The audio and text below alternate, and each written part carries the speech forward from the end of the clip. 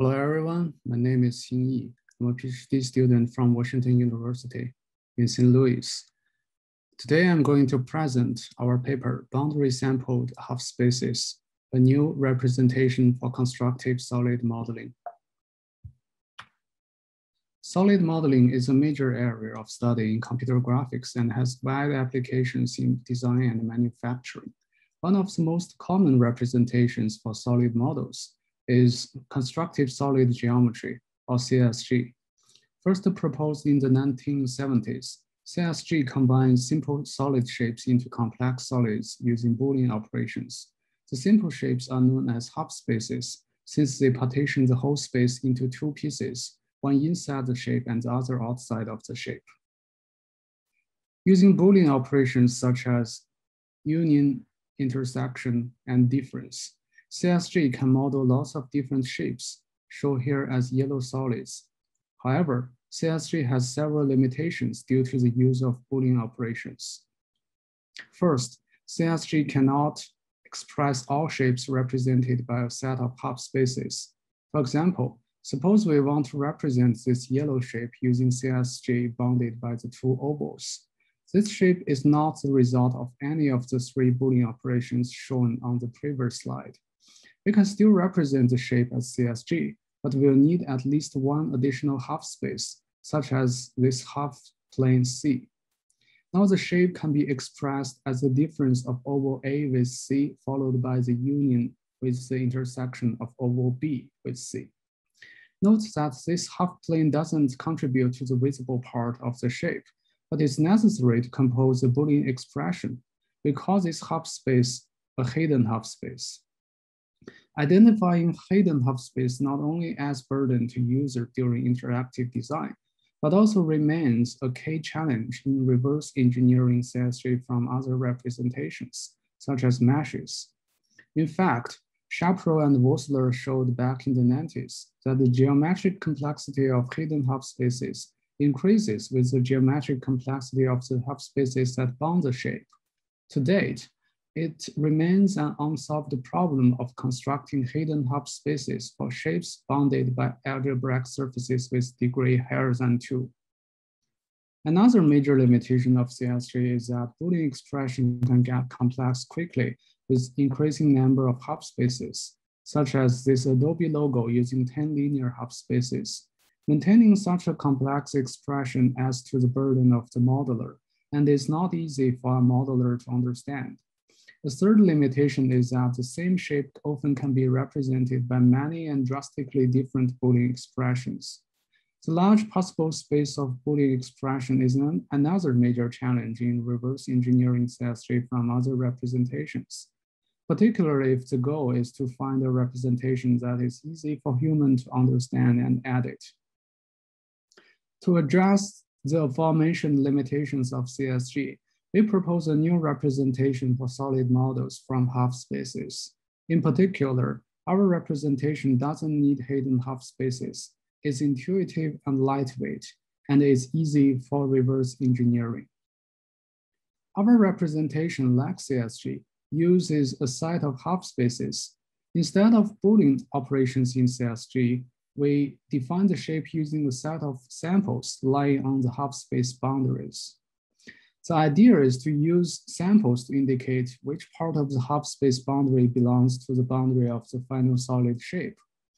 Our shape, which is called boundary sampled half spaces, or BSH in short, is defined as a subset of the half space boundary that bounds a solid shape. While there are many possible such subsets, such as the ones shown here, the subset we are looking for satisfies the following requirement. First, it should preserve half space orientation. This eliminates the second shape. Next, it should contain as many samples as possible, which eliminates the third shape, since it only contains one sample. Last, the shape should have at the least boundary length in 2D or boundary area in 3D. This favors a more compact solid shape. While these criteria are sufficient to define the desired shape in this example, we have observed that they could lead to artifacts that are common in other examples, we shall show in the next slides. Consider this example, where a triangle is defined with 3 linear half spaces and 3 sample points. Now suppose the user adds another component of design away from the triangle, such as this semicircle defined by a circle and a line. Since the line of the semicircle intersects with the triangle at the bottom, and since we want the shape to be as compact as possible, the corner of triangle is cut off by that line, turning the triangle into a trapezoid. The user can recover the missing corner by moving one of the original sample towards corner, like this, or add new samples. But such maintenance will need to be done for every other part of the shape that's affected by that line. As a result, the modeler would need to repeatedly check for corner cutting and make changes accordingly, often far away from where the new edits are taking place.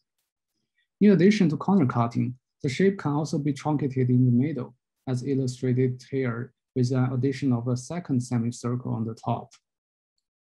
To prevent these artifacts, our key observation is that the truncation happens when a piece of shape boundary does not contain any input sample. Specifically, consider the first corner cutting scenario. We call a connected component of shape boundary that comes from the same half space a tail. Here, we see 2 tails, one on the top, which contains a sample, and one at the bottom, which doesn't. The bottom tail is the source of our problem. It's chosen to be part of the shape because it makes the shape more compact, but it is separated from the top tail that contains a sample. By requiring that each tail must contain a sample, the bottom tail would not have been chosen, and the triangle would not have been truncated, as shown here. We call the shapes that meet such requirements sample connected. The sample connected requirement ensures that the shape triangle is intact, even with multiple potential corner cutting half spaces present, as shown here. Now we return to the definition of BSH shape and add this sample connected requirement. This gives a full definition of BSH shape. BSH shape defined this way has many nice properties. An important property of BSH is its describability. BSH can describe any shape using only half spaces that bound the shape and sufficient number of samples. Here we show a number of shapes expressed using our representation. The describability of BSH is a key benefit over CSG. For example, CSG has to use hidden half spaces on the last 2 examples, while our representation never needs hidden half spaces. This makes our representation simpler for both design and reverse engineering. Although the theoretical upper bound of number of samples needed to describe the shape can be large, in practice, we find that most shape only need a small number of samples, thanks to our sample connected requirement. The use of samples instead of Boolean expressions also allow BSH to represent the shape in a more succinct manner than CSG. For example, to represent this Adobe logo shape using 10 linear half spaces, BSH only requires 11 sample points, 1 on each segment of the Adobe logo shape. But CSG would need a much more complex Boolean expression. Now we introduce the algorithm to extract the boundary of a BSH shape. We first consider the simpler task of ignoring sample connected requirement. In this scenario, the problem can be equivalently formulated as an inside-outside labeling of the arrangement cells induced by the half space boundaries. This labeling task in turn can be formulated as a graph cut problem on a weighted graph. Please see the paper for details. Similar graph cut formulations have been proposed for reconstructing piecewise linear shapes from point cloud. The result of graph cut algorithm may contain tails that do not contain any samples, which we call island. Here is an example. The islands are pointed out by the arrows. For comparison, we show the sample connected BSH shape, which doesn't have any islands. A key observation is, for each island, either the island or one of its adjacent patch on the arrangement doesn't lie on BSH. For example, The red arrow points to an island that lie on the graph cut result, but not on the BSH shape. Another example is this island on the top of the shape. It lies on both graph cut result and the BSH shape, but one of its adjacent patch, pointed by the red arrow, doesn't lie on the BSH shape. In reality, we don't know which island or which of their adjacent patches doesn't lie on BSH. So we explore all the possibilities using the following state space search algorithm. Each state is a set of patches of arrangements that cannot be used. We can forbid the use of a patch by setting its length to infinity. For example, the initial state is an empty state, which means every patch is free to use. A state can be expanded into several new states by computing graph cut in the states and setting one of the island or its adjacent patches to be unusable. For example, for each arrow pointed patch, we can set it to unusable to generate a new state. Here shows several new states after expansion, each of them representing a different choice of unusable patch. These new states can be further expanded in the same manner. All the states can be ordered by their corresponding graph cut cost. We show in the paper that by exploring all the states in best first order, we are guaranteed to find the BSH shape. Although this algorithm is guaranteed to return BSH shape, the number of states to explore can be prohibitively large. Therefore, we use a greedy search algorithm to approximate the state space search. In each step, the best state, which has the least graph cut cost, is expanded, and we pick the new best state from the new states generated from expansion. This process is repeated until a sample connected result is found. In practice, we find this greedy search is not only efficient, but usually produces the optimal solution. We'll go through this example, this algorithm on the S example. We expand the initial state and find that setting the lower right island to unusable will induce the least graph cut cost. Compute graph cut on this state. We get this solid shape. Now we expand this state and find that setting the upper left island to unusable will induce the least graph cut cost. So we pick this state and compute graph cut on it. Now the result is sample connected, so the algorithm terminates and returns the shape, which is indeed the BSH shape. Here we show more shapes computed using our boundary extraction algorithm. The small bars indicate the orientation of Halfspaces. These shapes cannot be easily represented using CSG, which would require a complex Boolean expression and possibly hidden Halfspaces.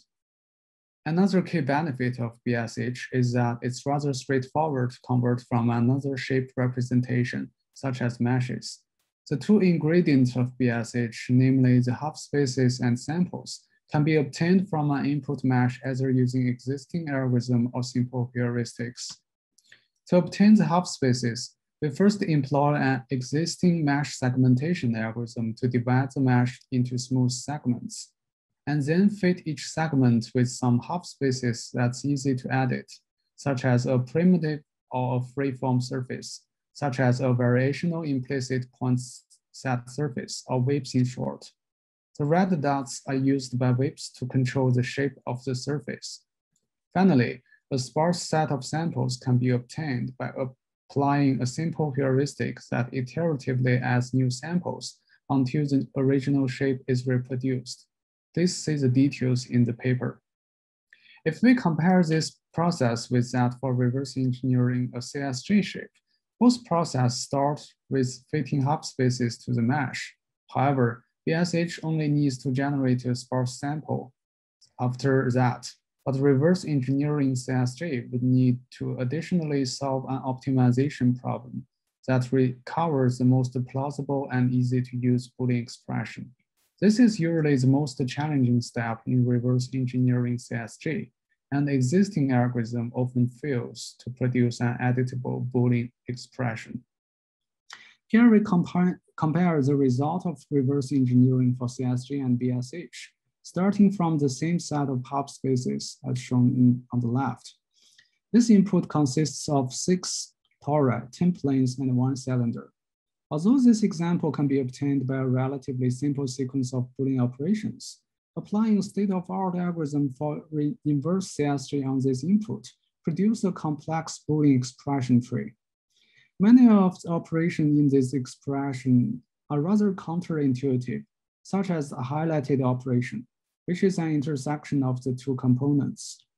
It's difficult to imagine how a modeler could use this output to continue editing the shape, such as adding or removing parts, and adjust the spatial relation between parts. In contrast, by converting the input in PSH, we can easily modify the shape, such as removing some rings and a shelf, and changing the dimension of structure or even detaching a shelf from a wall. All these edits are achieved by either changing the parameters of the primitive or their samples.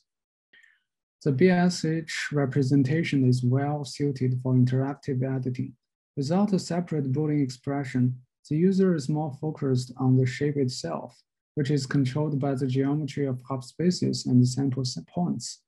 We first demonstrate the interactive editing of a simple example shown here. This shape is modeled using 2 half-spaces, a sphere and a cone. The samples are shown as dots. The user can select the cone, add a new sample to add a part to the shape, or delete a sample to remove a part. User can move a sample to get a new shape. User can also flip the orientation of the sphere to obtain a different shape.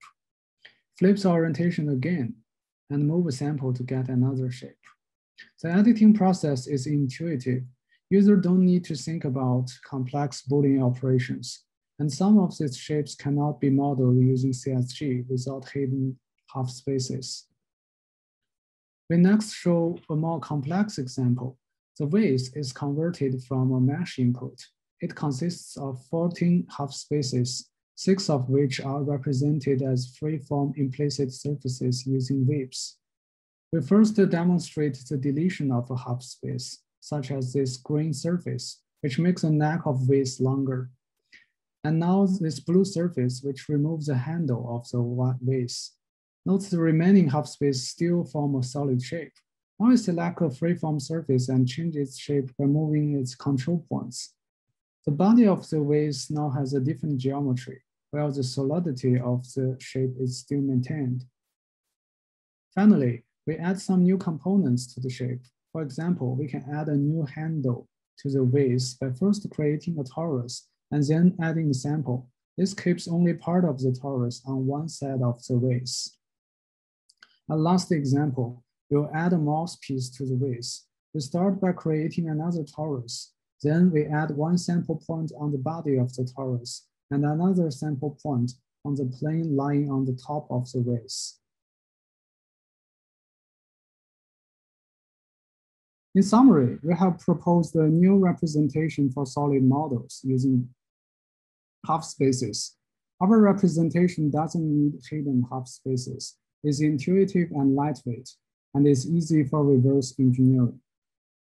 We have analyzed the describability of our representation and designed algorithm for boundary extraction and reverse engineering. One limitation of our representation is its scalability. Due to the graph cut formulation, we need to compute full arrangement induced by half-spaces. This step is time-consuming, even using the state-of-the-art method. Please visit our project page for more video and code. Thanks for attending this talk.